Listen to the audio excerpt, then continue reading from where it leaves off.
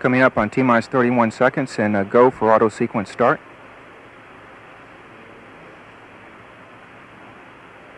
TLS go for auto sequence start. Have a ground launch sequencer go for auto sequence start. Columbia's general purpose computers now have primary control of critical vehicle functions.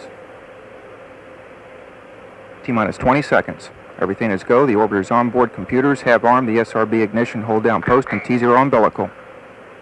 T-minus 12 seconds. T-minus 10. Go for engine start. T-minus 6, 5, 4, 3, 2, 1. We have ignition. We have liftoff. Liftoff of Columbia in mission 61C. And the shuttle has cleared the tower. Gibson controlling now. Columbia's ready and normal. Roger, roll, Columbia. Crew in the ground acknowledging the roll program. A good roll, 73 degrees. Puts the ship on the proper attitude for the flight downrange with wings level and astronauts heads down.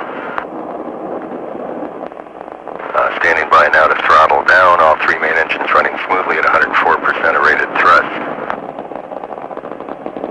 Houston, Columbia, Charlie, isolated a bad A regulator on the right engine.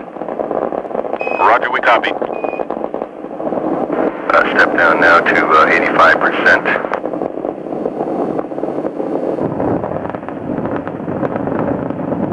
That problem isolated by pilot Charlie Bolden, not to impact the ascent phase.